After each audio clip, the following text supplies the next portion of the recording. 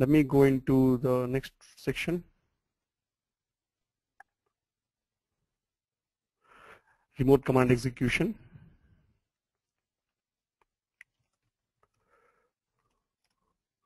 So if you see, I have already given a key there. I need to change this authorized key in remote server for me to be able to remotely execute a command. I'll do it like this.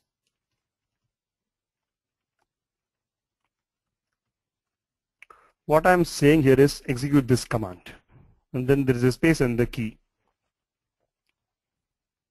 This I've done in gateway machine. Now let me try logging in with that same blank key to gateway and see what it does. It's not asking for anything. It's plainly listing me giving the list of files that are there in the gateway machine in slash. Now, how would you know that it is actually displaying the list ls of the gateway machine? Let's do something else. Instead of doing it for a slash, let us do it for the home directory of root, where we have a file with name this is gateway, and it says this is gateway.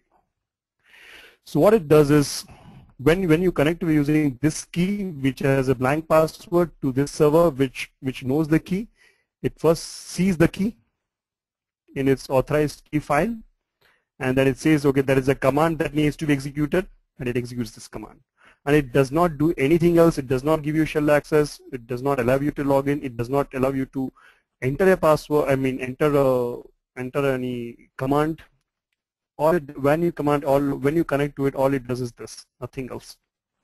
So this can be used in some kind of automated backup of trigger or triggering some automated scripts. You can use this thing. So that was auto command execution. Now using inline command. Now, okay. Let's move on to some interesting topic of transparent SSH gateways. What it means is, let's say I need to, from client,